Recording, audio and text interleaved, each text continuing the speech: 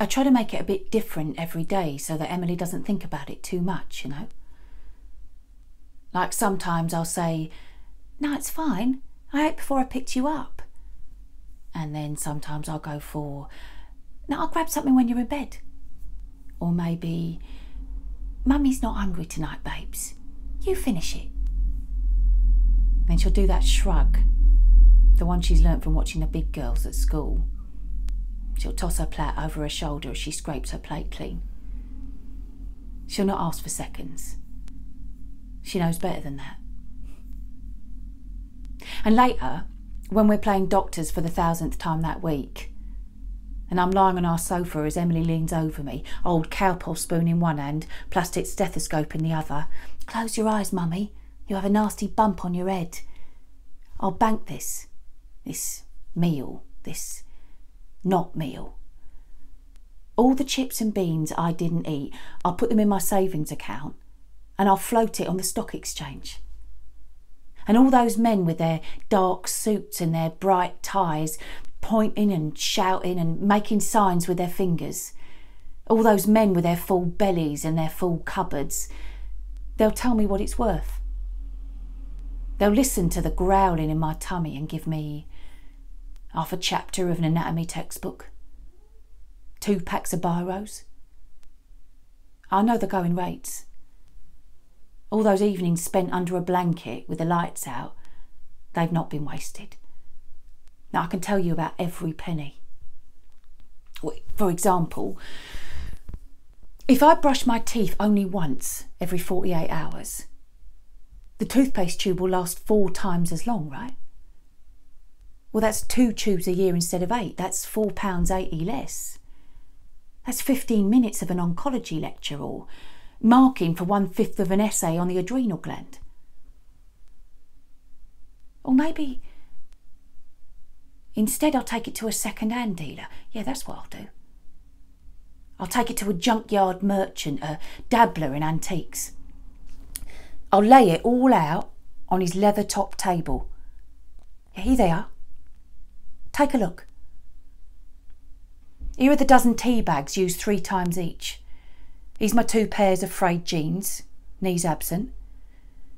Here's the space where all the tampons I didn't buy don't sit. Have a look at these 200 missed breakfasts. Well, hold them in your hands. Feel them. He'll squint as I put it all down. He'll sniff and suck his teeth and say, "What about half an hour's private tuition before a biology A-level? Or how's about half a page of notes from a second-year kidney function lecture? If you throw in one more freezing winter without a proper coat, I'll give you half a train fare home at Christmas at the end of Emily's first term." Or maybe instead I'll bundle it all up together. I'll throw it all in together. The cracked, dirty sealant round the cracked, dirty bath. The missing 2 degrees on the boiler thermostat. The evening spent scrubbing blood from my knickers at the kitchen sink. The excuses. God, the excuses. About haircuts and birthday parties, school trips. I'll bundle it all up, wrap it in the 1,000,000 times I've added up the numbers, had a little cry and then added them up again, and I'll take that bundle and dump it at the feet of some god I've never seen. And when it's been weighed, when he has sifted it, this is what he'll give me.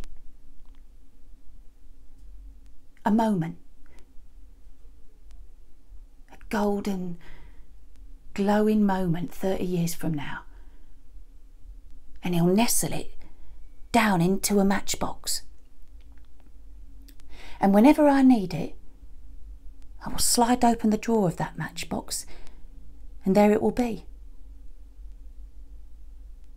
There she will be, in perfect miniature. A doctor, a surgeon, a senior consultant. She'll be standing at a bathroom mirror undoing her plait. She'll wash her face and she'll rub in a night cream, not a cheap one from a pound shop toiletry set, no, a good one. Charlotte Tilbury or Elizabeth Arden. And then she'll brush her teeth. She will brush and brush until they gleam. And when she's done, when she's brushed as much as she damn well wants to, she will turn on the tap and she will spit the money down the sink.